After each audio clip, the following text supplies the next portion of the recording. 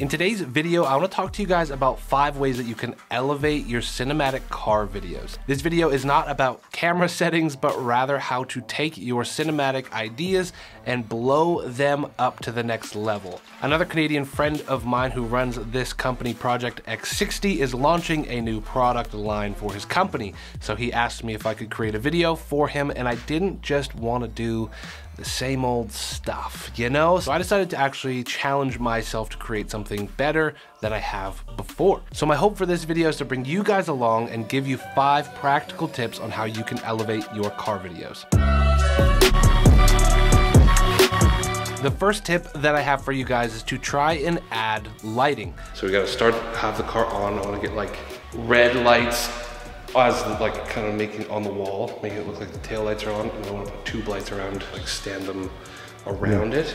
But that's the vibe. There's a ton of incredible light sources out there for an incredibly cost-effective rate now. They used to be really expensive, but now there's tons of players in the market where you can add lighting for less than $200 or maybe a little bit more with a softbox or something like that. Lighting in your videos adds a ton of shape. And in car videos specifically, you can add a really soft key light to your car. You can see in this particular location it had the grid-like lighting above the McLaren, but I didn't really want those reflections to be all over the car because I wanted to be able to shape the light and not let the space around me dictate how the car is going to look. I wanted to create that myself. So I highly recommend, if you have the budget for it, pick up a light. This way we were able to make our subjects pop out of the frame, whether we were adding backlighting or our key light in the front to make that car stand out or to make Travis stand out of the scene. This was absolutely essential, but it does add that extra step of elevation to your car videos rather than,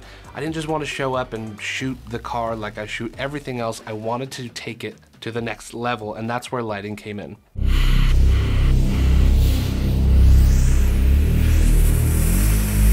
Now that we have the room lit, the next thing I wanted to do was add a bit more atmosphere to the shots. So to do that, we used a haze machine. Now I found the cheapest one, honestly, that I could find on Amazon. The one that I got was 50 bucks on sale, plus haze fluid rather than fog fluid. Now the reason I went with haze is haze actually settles, is a little bit thinner than fog, and so it actually settles and sits in the room a little bit nicer. So I brought that, and between lighting and haze, we were able to add a really nice atmosphere in the room. Now, one thing I suggest when you haze a room is be really careful with it. Obviously, you can fill it out, but you want to let it settle before you start filming. There was a few times we were waiting for the haze to settle while we were waiting to actually film the shots we needed because it was just too much. So be careful to let haze be something that adds atmosphere but doesn't maybe overtake the film. You'll see in any cinematic film that you ever watch, if they're indoors and you can see light coming through the window, it's because they're adding haze and they're adding that atmosphere, which adds depth to your videos as well. And so this is a tactic that I wanted to bring into my car videos as well because I just wanted to elevate it, guys. So haze can do a lot in adding depth in your image, and of course, paired with lighting, it's going to do a lot.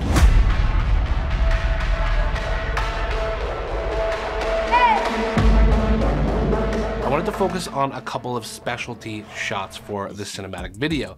So the first one that I focused on here was with light painting. Travis is a car wrap designer and now providing car wrap films as well. So a part of what we had to focus on in this video is to actually showcase those designs on the car. And I thought a great way to do that is with light painting. I used an Amaran T2C light, but I also used a Suray 2-foot / extendable to 4-foot tube light to add these accents to the car. The great thing about light painting is you can draw the attention of your audience directly to that thing you want to showcase. Again, our eyes are drawn to light, so we're just gonna light paint over the designs we want to see, and in the blackness and in the darkness, our eyes don't really care what's happening there. We just want to see what the light's focused on. So we set our camera up in 24 frames per second. I held the camera, and then my buddy Aaron, who was there helping me, would then light paint over the car with me. 3, 2, 1. What we found to work really well was I was using the gimbal and I would push towards or across a design, and then Aaron would go opposite to what I was doing. And I found that this kind of gave us a really cool effect in lighting to draw our attention to these certain details. I knew I wanted these shots as cut-ins, as ways to draw attention to the car wrap film and the design that Travis was working on. If you guys have a controlled environment where you can make it dark or you can wait until nighttime, this is an amazing way to add those details or cut shots into your videos that will really elevate it. I've done this with a ton of my videos and on a budget too, guys. You don't have to buy the most expensive lights. You can make this happen with a budget tube light. Just search on Amazon or something, or I'll leave a link to the ones that I use down below. The fourth tip that I have for you guys, I actually have to give credit to another YouTuber, Ryland Joey. He's an incredibly talented YouTuber. In a part of my preparation for this video that I was making, I did research on cinematic car videos, and Ryland Joey showed up, and one of the shots that he taught us in one of his videos is how to do these slow shutter movements. And I wanted to try this out for myself, and it was actually so much fun to use as cut shots.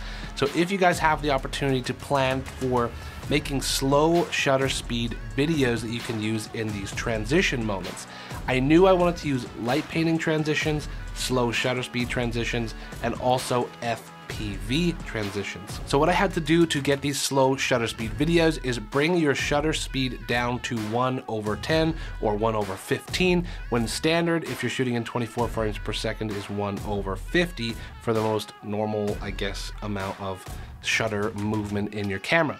But I wanted to actually slow this down so I could speed those up in post and kind of create these visceral cut effects that I knew I would add glitches and sound effects to in post-production, but it was so much fun to create these movements in real life and then turn them into the transitions that we have in the video. One last quick tip that I don't actually have in my notes was shooting in FPV mode on my gimbal. This is different than just the very clean standard shots that you'll get with your gimbal, but in FPV you can do weird transitions, and I knew that I wanted to cut between some moments with Travis designing and the car, and one of the ways that I thought I could do that is by using FPV mode and kind of creating some weird movements, but movements that were the same with Travis and then same with the car, so that I could cut to them very easily and use as transitions.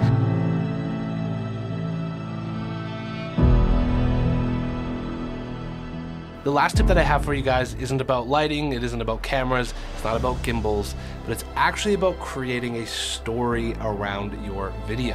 Our first look, hazed out, misted out. Maybe we could turn the key light up a bit. For our key shots, like our key moments in this video, we wanted our designer Travis to be walking around his design. The idea for this video was we wanted to try and get into Travis's head while he was designing these car wraps and the car films that he has for these vehicles. So we had two parts. We had him designing and we had the car that was his design.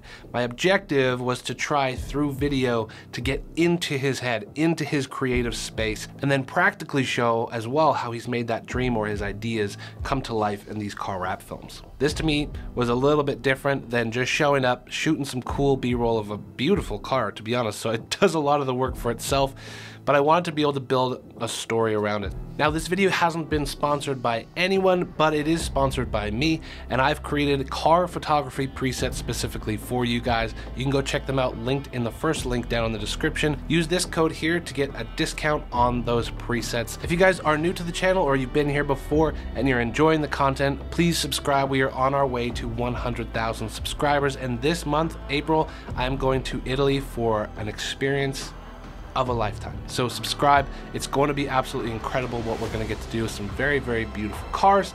So stay tuned, and I'll be bringing you guys along for the journey. As always, I appreciate your time so much. I hope you guys found this helpful and maybe found one extra tip that you can incorporate into your next videos. But yeah, I appreciate you guys a lot, and leave a comment down below letting me know which tip was your favorite or what you want to incorporate into your next video. But hopefully I will see you guys in the next one, and maybe see you in Italy. All right. Peace.